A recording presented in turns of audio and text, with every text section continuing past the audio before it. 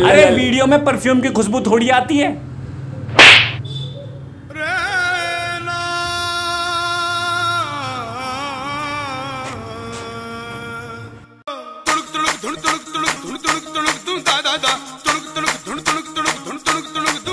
तो आ गए आप, कैसे हो दोस्तों? मैं अपनी टेक्निकल दोस्त फैमिली के प्यारे बढ़ते यूट्यूबर, छोटे यूट्यूबर नहीं कहूंगा क्योंकि भैया सब्सक्राइबर से कोई छोटा बड़ा नहीं होता, क्योंकि मेहनत तो सभी बराबर करते हैं। तो मैं अपनी टेक्निकल दोस्त फैमिली के प्यारे बढ़ते यूट्यूबर्स के लिए सवालों के जवाब में लाया हूं कि भाई मैं कौन सा कैमरा यूज करता हूं, कौन सा माइक यूज करता हूं, कौन सा एडिटिंग सॉफ्टवेयर यूज करता हूं और किस प्रकार मैं बॉलीवुड के सॉन्ग का मजा ले पाता हूं बिना किसी स्ट्राइक के।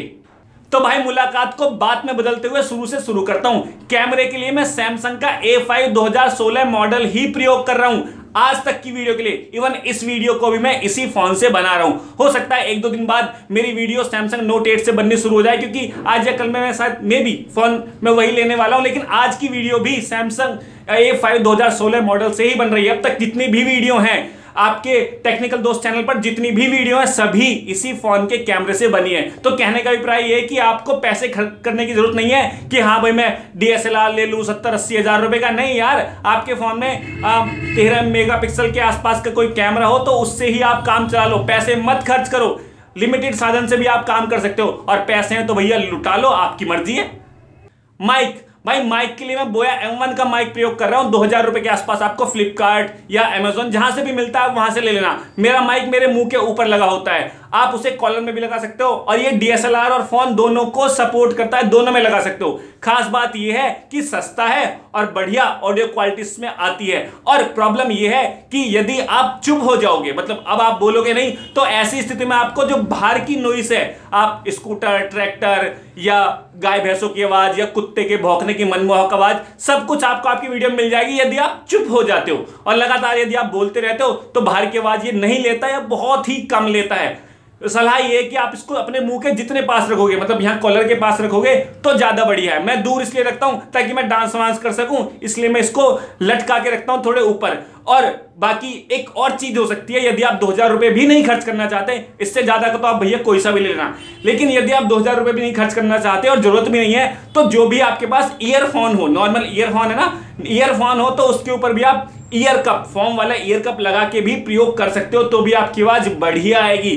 पैसे खर्च करने की जरूरत नहीं पड़ेगी आपको। बाकी आप देख लो आपको कितना इन्वेस्ट करना है। मैं तो बोया M1 माइक प्रयोग करता हूं और मुझे बहुत बढ़िया लगा है। DSLR को भी सपोर्ट कर रहा है और ये फोन को भी सपोर्ट कर रहा है। और मैं अपना कोई एफिलिएशन लिंक नहीं दे रहा आपको डिस्क्रिप्शन में, नहीं तो आपको लगेगा ओए होए बेटे पैसे कमाएगा तू। नहीं भाई, मैं आपको एक नॉर्मल सा लिंक दे रहा हूं और आप जहां से चाहे वहां से खरीद लेना, मेरे लिंक से मत खरीदना। कभी ये कहोगे पैसे के लिए लिंक दे दिया, कहीं से भी खरीद लेना, मैंने नॉर्मल लिंक दिया, एफिलिएशन लिंक नहीं दिया। तो इसे आप चाहो तो प्रयोग कर सकते हो।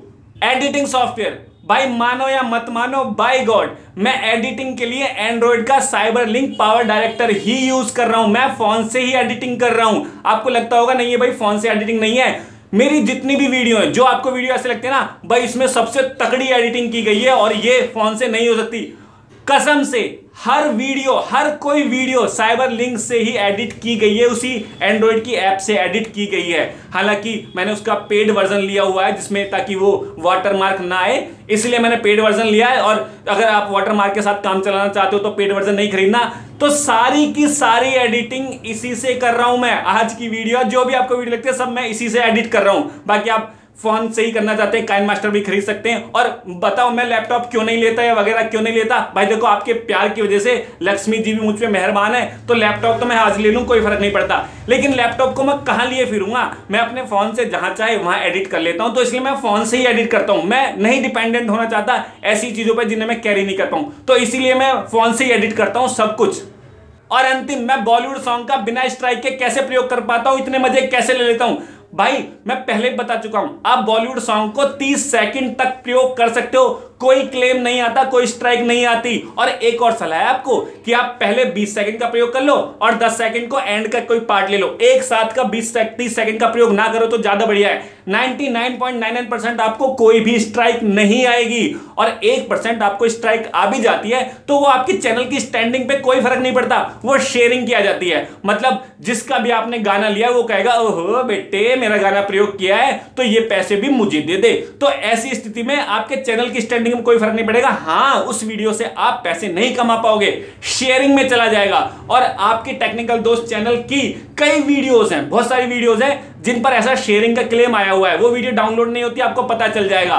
तो मैंने वो वीडियो डाली, मतलब वो म्यूजिक लगाया जो 30 सेकंड से ज्यादा का हो गया, तो ऐसे में गाने वाले ने कहा आ बेटे या पैसे बेटे हमें दे दे, मजे तू ले और पैसे हमें दे। तो मैंने कहा ठीक है भैया, मजा पूरा आना चाहिए चाहे पैसे ले लो। और कई बार गाना डालने के बाद मुझे लगता है कि नहीं ये 30 सेकंड से ज्यादा हो गया, पर यार अगर मैंने काट दिया ना मजा खत्म हो जाएगा, तो मैं कहता हूं चलने दे साले को। तो ऐसी स्थिति में वो मेरा शेयरिंग में चला जाता है। तो बहुत सारी वीडियोस ऐसी हैं जिन पे मैं पैसे नहीं कमाता क्योंकि भैया मजे लेने, और मैं फोन को सामने स्टैंड पे लगा देता हूं और वीडियो बनाता रहता हूं। और मैं आपसे कहना चाहता हूं कि आपको YouTube पे वीडियो बनाने के लिए ज्यादा महंगा सेटअप लेने की कोई आवश्यकता नहीं है। महंगा कैमरा, महंगा माइक, ये सब लेने की जरूरत नहीं है। मैंने भी इसीलिए नहीं लिया, मैं लैपटॉप भी ले सकता हूं, कैमरा भी ले सकता हूं, लेकिन मैंने सिर्फ इसलिए नहीं लिया कि मैं देखना चाहता हूं कि लिमिटेड साधनों के साथ, सीमित साधनों के साथ कितनी दूर तक जाया जा सकता है। क्या जरूरी है कि भाई महंगा साधन लिया जाए तभी आदमी कामयाब हो जाए? तो मैं यही देखना चाहता हूं कि लिमिटेड साधन के साथ मैं कितनी दूर जा सकता हूं।